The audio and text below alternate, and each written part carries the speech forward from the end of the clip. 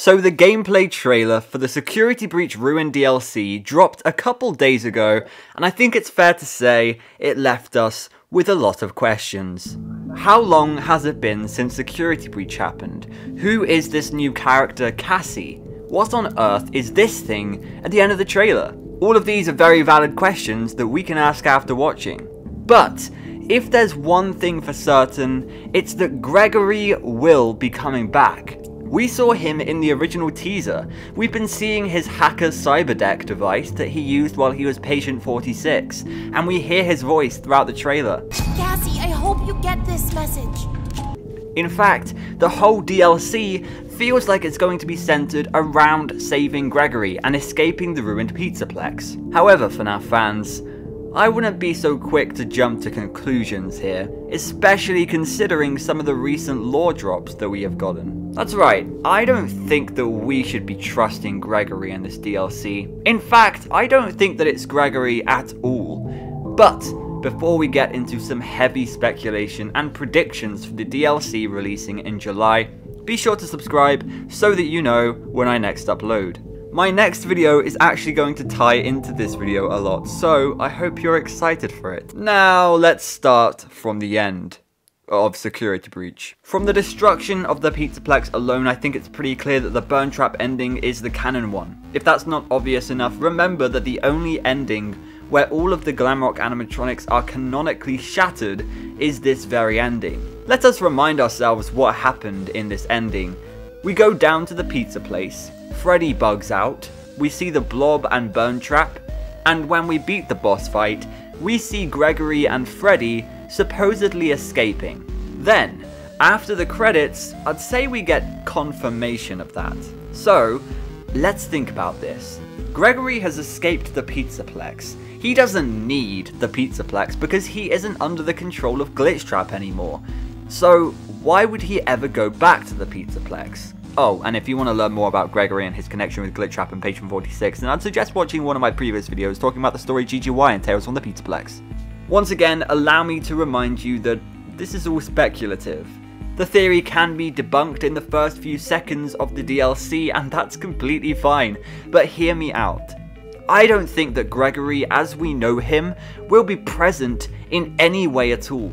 We see him on the screen in the teaser, but he doesn't look all that physical to me. We've seen his cyberdeck, but that's probably just left over from his days as Patient 46. And we heard his voice in the trailer, but we didn't see him, or any other sign of him at all, really. But I mean, that's no big deal, right? It's not like anyone can, you know, mimic his voice or anything. If you haven't been up to date with the FNAF books, then that's completely fair. There are a lot of them, and not all of them are relevant. But if there's any time to start reading, it is now. We've been getting some crazy lore drops in these books, including the previously talked about identity of Patient 46. Well, the books also introduce a character that sounds new, but is actually familiar in two different forms. This character is called the Mimic. It's an endoskeleton that was built by a chairman of Fazbear Entertainment way back in the timeline. I'm going to be skipping a lot of details because I want to talk about the Mimic in depth in my next video, but essentially all that you need to know is that the endoskeleton is called Mimic, the artificial intelligence within is called Mimic 1, and it is called the Mimic because the AI is trained to watch people and mimic their actions. And you probably guessed it at this point. The Mimic ends up in the pizza place underneath the Pizzaplex, and Mimic 1 ends up corrupting animatronics within the Pizzaplex. TLDR, Glitchtrap is actually Mimic 1, and Burn Trap is Mimic. I know that's a lot of information to take in, but this is why you should read the books. They are freaking awesome. Believe it or not, there are a lot of pieces of evidence in the games that point to this all being the case. Instead of Glitchtrap and Burn Trap actually being William Afton himself, a popular theory right now is that they are just mimicking him and the things that he did in the past. The Mimic is carrying Afton's entire legacy. So here's the theory. In the Ruin DLC, Gregory is actually long gone. Cassie has been called to the Pizzaplex by his voice, but she doesn't realise that this voice is a trap. It's the voice of Gregory being mimicked in order to lure her in to use her as a vessel. There's actually multiple times we've seen this in the series. Number 1, the Tales from the Pizzaplex epilogues have Mimic aka Burntrap mimicking the voice of a trapped kid to lure and kill other kids. Number 2, Prankster in Fazbear Frights has Glitchtrap aka Mimic1 mimicking the voice of a prankster that it just killed. And number 3, in Help Wanted, we also hear Glitchtrap mimicking the voice of Tape Girl.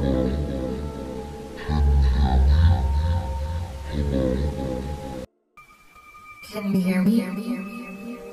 Hello? Can you hear me?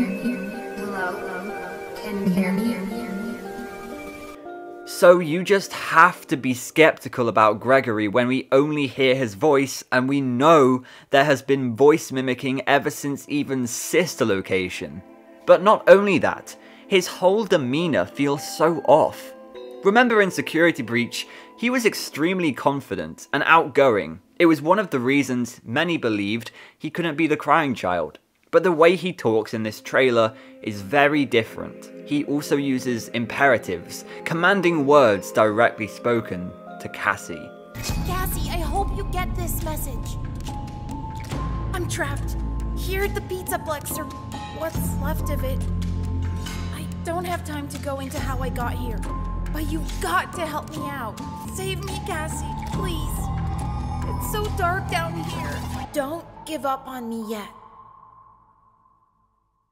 And while we're on the topic, Cassie sounds pretty familiar to a name we've heard in the series before, right? I've seen theories that Ruin will actually be a parallel to the Princess Quest arcades, and while I don't think that's necessarily true, I do see the smaller parallels. Cassie would be the Princess Cassidy in this situation, and remember, she ends up collecting the Vanny mask in Princess Quest 3. Maybe this creature at the end of the trailer is just a high-definition monster from the Princess Quest games that we are only able to see through this strange mask. Also remember, at least in my theory video, I said that Cassidy is likely to be the vengeful spirit. And while I'm aware there are problems with that and it's still highly debated, I find it interesting that Cassie is quick to fight back, to be vengeful in this shot. It would also be an interesting dynamic because Cassidy and the crying child were supposedly the two souls present in the survival logbook, and by extension, the Golden Freddy suit. And now what do we see? A kid that parallels the crying child, and another kid that parallels Cassidy. It feels right. Now this was only a short video, but I think it's important that people are more aware about the books and what they tell us about the nature of Gregory, Glitchtrap and Burntrap.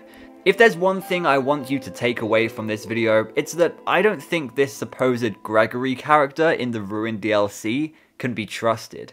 I think that the big reveal at the end of the game is that Gregory was never trapped in the Pizzaplex, and it was all just one big game played by the Mimic in order to capture another child. And who knows, maybe Cassie aka Cassidy will have a Glitchtrap in her head and it will bring us Ultimate Custom Night 2. Ultimate Custom Night, except it's all the opposite way round. Okay, that's just a joke, don't kill me.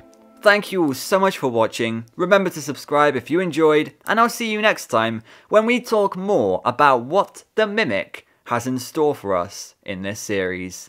Catch you then.